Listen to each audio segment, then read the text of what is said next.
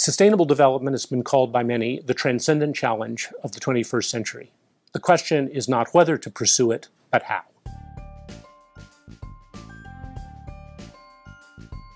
My colleagues and I have written a book that provides a framework for thinking about the how part of that question. The first question we had to present was, what should sustainability be about? The insight of the last 20 years or so is that what one needs to do is focus on the underlying assets, the fuel in the tank, the set of possibilities that we hand on to our grandchildren, and assure that they're at least as much fuel, as much possibility as what was handed on to us. Work in the field has now identified 5 big groups of assets. Manufactured capital, normally caught in GNP estimates, but also natural capital, our climate, our soils, our water, human capital, the health, education of people, social capital, the rules and norms by which we organize our activities with one another, and knowledge capital, the set of inventions, discoveries, and so on that we bring to bear in trying to produce from our asset base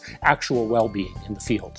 How are we doing at achieving sustainability? Something on the order of 40% of the countries of the world are currently on a trajectory that is at least in principle sustainable, whereas 60% or more are on trajectories that by any way we run the numbers are leaving their grandchildren with less to go on, less fuel in the tank, less possibility than they inherited from their own parents. So that leaves the question of how we can do better.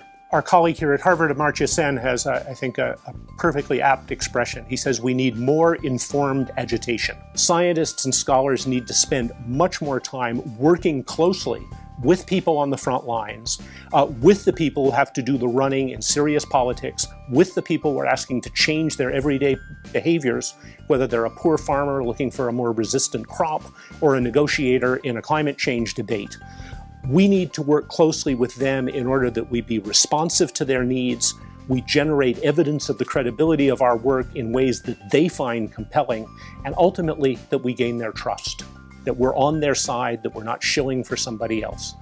Building trust into the relationship between scholars and practitioners is probably the hardest challenge we face in the pursuit of sustainability, but one I think we're finally beginning to learn how to do.